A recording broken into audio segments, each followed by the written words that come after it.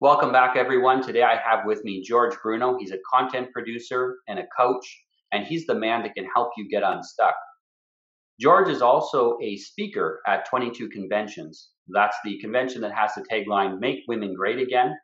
And I have him coming here today to have a chance to talk about what he's going to be speaking about and what kind of value women will get out of it. Welcome, George.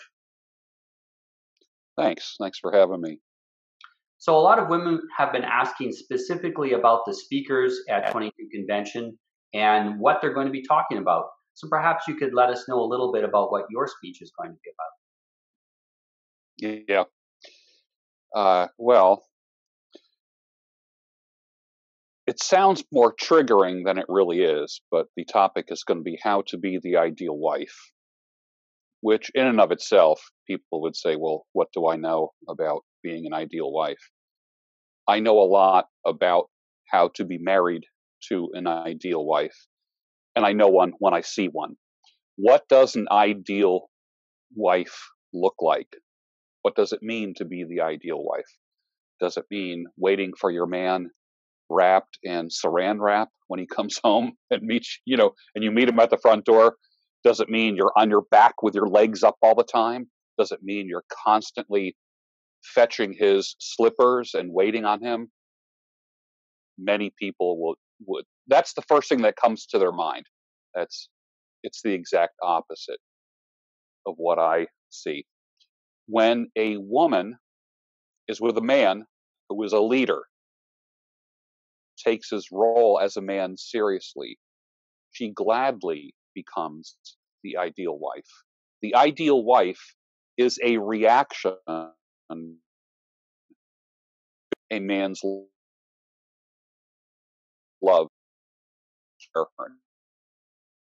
Talking about hypergamy, I'm talking about the net roles. When men step up to the plate as a husband, protect and provide, even as their God-given role, a woman responds in an way. That's one of the reasons why when I coach people and mentor people, date long and marry slow. Now, I know there's a lot of people who, including yourself, who met and you kind of knew one right away. It's not to discount that your situation is rare and it's honorable and definitely something that I would love to have everyone have that in their life. But you have to admit it's rare. You have to admit. Absolutely. Well, and you have to see too, I'm an outlier. I spent my entire life training to be very skilled at understanding people very quickly. And so I could understand who the woman that I was interested in was very rapidly. I knew what questions to ask. I was very well trained in that. Unfortunately, most men, they don't know what questions to ask. They don't know what things to look out for. And it's really difficult for them. Right. Yeah. So obviously you have done what I would call like speed vetting. You heard of speed dating, there's speed vetting. And congratulations, because you've been very successful on that. I like taking advice from people who've been there and done that and have something to talk about. You are one of those people. Like I said, I think it's very honorable and it's a good example for a lot of people. I do believe that.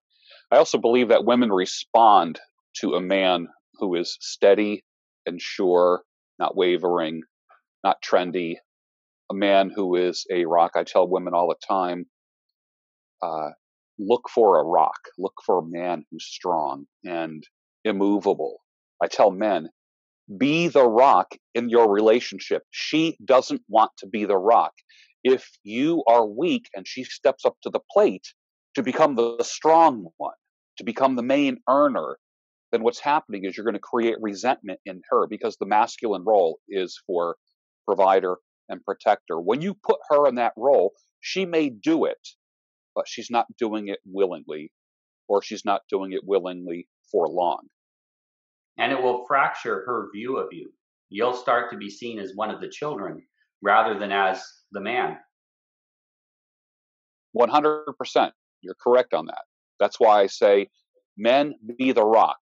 Don't make her be the rock. She's looking for a rock. She doesn't want to be the rock herself. Yes, absolutely. No, that's absolutely right. And what is the for women themselves, um, from the speech that you're going to give? What kinds of takeaways? What kinds of specific things are they going to be able to take away from this that they can apply in their own life without necessarily giving away the whole meat of the speech? The type of problems that they'll be able to solve after they've listened to your speech. I want them to be on the lookout and be able to identify the things that are important. Handsome is nice, it's an accessory, but it's not important. It's a handsome man does not mean he has what it takes to stay married for a lifetime. So there needs to be virtues that she's looking for. So all of that being said, how to vet a man, what things to look for in a man, what things to avoid. Excellent. I think that's very important because to a large extent, women, even more so than men, have been pushed on them this narrative of if you have any kind of a standard, you are judging people, and judging people means that you are judgmental, and that is somehow a negative. Whereas the reality is, people who are better at judging and perceiving and sensing the world around them and the kind of people they are having relationships with are generally a lot more successful than people who lack in the ability to judge. And we've had that ability eroded in women. And also, nowadays women don't generally have that strong family structure, strong church structure, strong social structure that they used to have to help them in making those decisions. It's very easy for us to get our head turned around when we're dating. And Yeah. having those other people in our life setting up that structure really makes it a lot easier for us to make good decisions because we have other people to help catch us and help sharpen our ability to discern and to judge and to protect us, really. Yes. Yeah. So for a lot of women, if you don't have a strong male presence in your life to ask these questions to, this is a great place to go. Come to 22 Convention. There are men like George Bruno that you can ask questions of in between the sessions. We're going to have the wonderful speeches as well. And getting married is a huge risk if you proceed blindly into it. If you proceed carefully into it and you have the right knowledge beforehand, it is very, very worthwhile and the risk diminishes tremendously. It's a matter not just of managing risk, but of reducing it. And there are things that people can do to increase their chance of not just staying married, but being happily married. And that's a lot of what we're going to be talking about at 22 Convention, is how women can have happy, healthy, stable, long-term marriages, long-term relationships with the men in their life. And this is really information that's not available in other places. That is true. That is true. There's very little talk in the manosphere or men's community about two becoming one. And I strongly believe that that's what marriage is. I didn't say that. That didn't originate with me. The two shall become one flesh. I didn't make that up. And the author of that statement, I'm not going to question. So I believe that that is the proper way to look at things. It's not two fully functioning individuals and one person being subservient to the other. There's a third entity that's created. There's her, there's you, and then there's a we. But that doesn't mean you lose your individual identity. Yes, absolutely. And I like to think of it too that a well matched couple are more than the sum of their parts. You don't, Correct. there's give and take in a relationship. And, I've had people say, well, if I have to give and I get a reciprocal the same amount back, why bother take the risk? Well, that's not what happens though. you both give something and you both get back far more than you give. Right. You'll have much more than you had before. It's that some of its parts, and that's not even counting, of course, children and family and the legacy that a healthy marriage leaves behind. So Right. it's really something that there is no, and I think a lot of the men in the manosphere who are anti-marriage, I can completely agree with the men who say be careful, be cautious. That makes sense. But the men who are anti-woman, anti-marriage at any, there's never a good time to get married.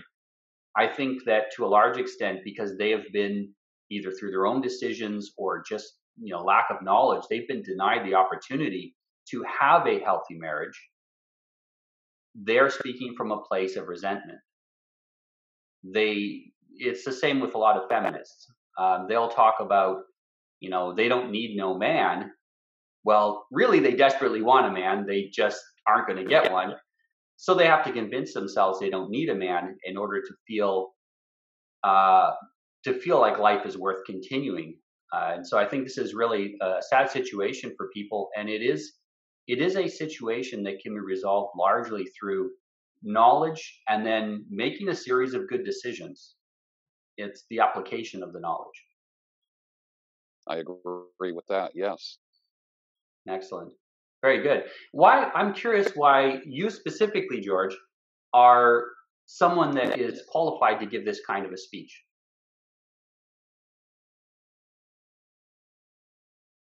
Well, I was a therapist for 22 years. That's what I did for a living, full-time and part-time. I also have a trade that I've always had. I came from a family that said, always have a trade, have something you can do with your hands. So I worked in the healthcare and education world for over 2 decades as a psychotherapist. Worked with a lot of people during those years, listening to a lot of problems, helping people solve a lot of issues. I have a master's plus 1,000 continuing ed hours post-master's in addition to all of that. I come from a Christian background, although this is not a Christian conference. That's the perspective that I come from, and I can't fake that I'm not that, because that's part of my core values and who I am.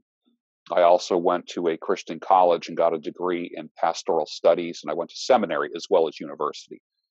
So I was viewing things from a Christian point of view. The rubber hit the road when I got divorced, and I had to make sense of everything: my faith, my identity as a man.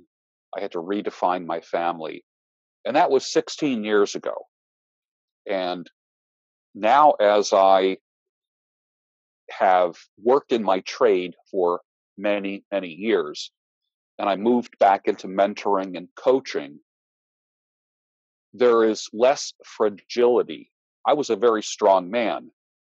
And then I got divorced and I saw cracks in the vase. I saw cracks in my structure. It's almost like a building inspector going into a building and saying, this foundation is flawed. The building's going to come down eventually. And that's exactly what happened. I was an expert on marriage until I got married. I was an expert at parenting until I had kids. And I'm well studied. I read more than any human being that I know. And still, I fell flat on my face. Well, it's been now almost 2 decades since that happened. And I've added to the structure that I initially built. I had to clear away the clutter. And now I view marriage and relationships through a lens of retrospect in my own life. It's not theory anymore, it's actual experience. And now have a great track record of successful clientele, mentees, followers on my YouTube channel. Right now, last time I checked, it's about 140,000, and about 15,000 of those are women. So it's a minority of women. but I do communicate with women on a regular basis who reach out to me for coaching. For many of them, let me put it this way: when I had darker hair, I was the father they never had. Now, with the gray hair and beard, I am the grandfather that they never had, and I'm happy to play that role. Excellent. And that's one of the most important things I think for a young woman who is seeking to get married is to have an older male mentor that she can go to help vet the men that she's interested in. Women have been culturally acclimated out of their ability to be good at judging men. And it takes an older man who's got experience, who's dealt with other men, who's heard how men talk when women aren't looking, to understand the signs that the man is giving off. For example, I've often seen women misunderstanding signs of masculine dominance for abusiveness, and then signs of the nice guy syndrome for being a good man. And it's difficult for them to understand that. But we've looked behind the screen, and so you understand how to give that kind of advice. Yeah. Excellent, excellent. Well, thank you very much, George. It's been excellent having you on today, and I'm going to share this information with people on my YouTube channel, and I think it's also going to be on the 21 Conventions YouTube channel as well. But where can people find out more about you? I am on Twitter at George Bruno. I am on Instagram at George A. Bruno, and on YouTube as George Bruno. Excellent, excellent. So people can look there. I think you also have a website where they can sign up for your newsletter. And I encourage people can sign up for. Yep. I encourage people to follow George. Your morning ritual with coffee and stirring it, and the calm demeanor that you have is an excellent way. If you're feeling some anxiety, watch some of George Bruno's videos. It will help even you out. You're going to feel excellent, and you'll be able to go about your day with a little less anxiety. Thank you very much, George. It's been excellent. Thank you, Noah. Have a great day. Thank you.